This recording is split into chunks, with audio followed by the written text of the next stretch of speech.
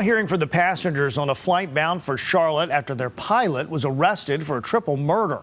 Authorities arrested 51-year-old Christian Martin at the Louisville airport. They say Martin has been living here in North Carolina.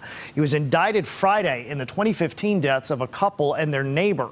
The husband was found dead in his own home, and the wife and neighbor were found a few miles away in a burned car. The Louisville flight was delayed, and passengers say they were certainly shocked. It's startling. It's scary to think that this happened so long ago and they're just now getting around to catching the guy. The workers, you could tell they were stressed. You could feel that energy. You could feel the tension from the flight attendants. Martin is now in jail facing 3 charges of murder.